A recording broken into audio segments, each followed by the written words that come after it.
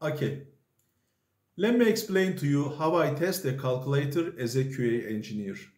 First of all, I plan static testing, functional and non-functional testings respectively. So I start with static testing by reviewing the requirements and design documentations like SRS and SDS documents as well as acceptance of criteria in the test plan.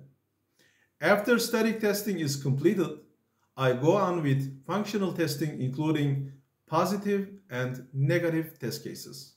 Let me start with implementing positive test cases. For addition test cases, I add two positive integers, for example, 5 plus 3, and verify that the result is correct. I add a positive integer and 0. For example, 10 plus 0 and verify that the result is correct. I add two negative integers, for example, minus 5 plus minus 3 and verify that the result is correct.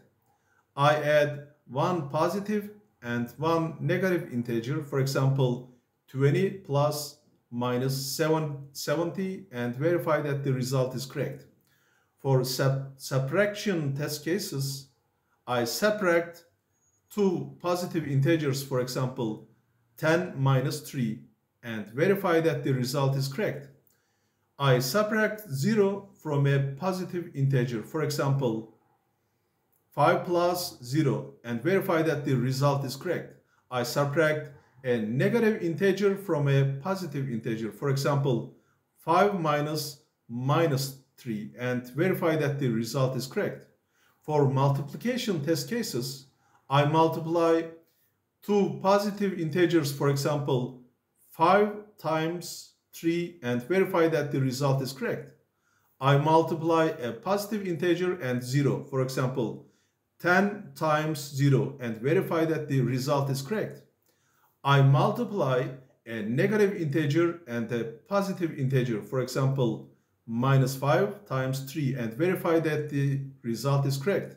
For division test cases, I divide two positive integers, for example, 10 over 2, and verify that the result is correct. I divide a positive integer by 1, for example, 5 over 1, and verify that the result is correct. I divide a negative integer by a positive integer, for example, minus 10 over 2, and verify that the result is correct. For different operations like decimal point, percentage calculation, and square root calculation, I test the decimal point by entering decimal numbers and verify if the output is right. For example, 5.9 times 7.3.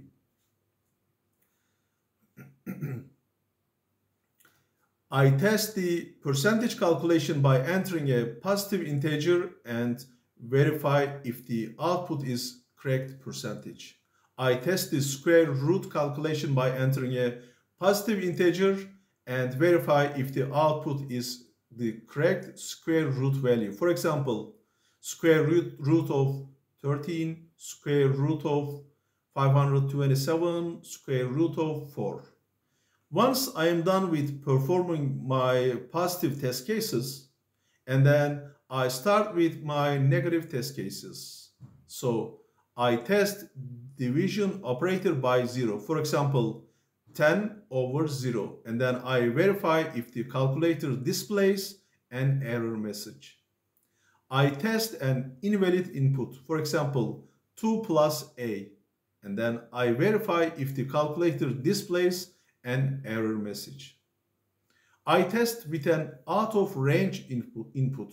For example, 100 billion plus 1.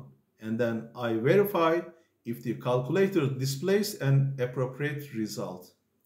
I test with negative square root. For example, square root of minus 4. And then I verify if the calculator displays an error message.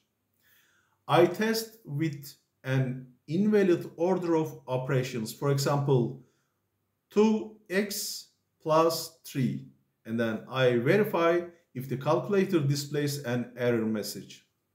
I test with a missing operator. For example, 2 blank 3. And then I verify if the calculator displays an error message. I test with a non-numeric input. For example, 2 plus hello. And then I verify if the calculator displays an error message.